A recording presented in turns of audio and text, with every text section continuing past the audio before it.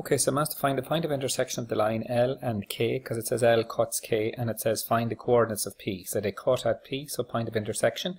So I've written down my L from the previous part and I've just put it x's, y's equal to numbers just to make life a little bit easier. So we can see here that the easiest thing to do is to actually get rid of our y's. So I'm going to take my first equation here, L, and I'm going to times it by 3.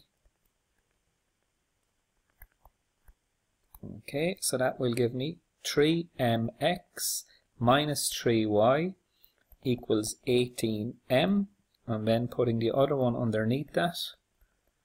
And now when I add my two lines together,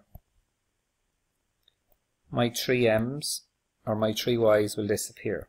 Okay, now, so we're adding here 3mx and 4x. So the easiest thing to do is factor out the x straight away, which will give me 3m plus 4 times x equal to, and we're adding 18m to 25. So then x is equal to 18m plus 25 divided by 3m plus 4. Now be very careful not to do anything silly there by dividing 3 into 18 or anything like that. Nothing can be done there because there's addition both top and bottom. Okay, so to find our y then, we'll fill it into one of our equations. I'm going to fill it into the equation k, 4x plus 3y equal to 25, because there's no m's in that, so just not to be making life a little bit more difficult. So 4 times 18m plus 25 over 3m plus 4 plus 3y equals 25.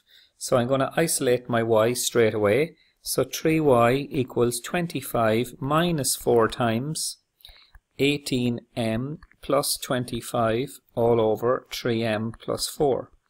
I'm going to get a common denominator now for the right hand side, and my common denominator is going to be 3m plus 4.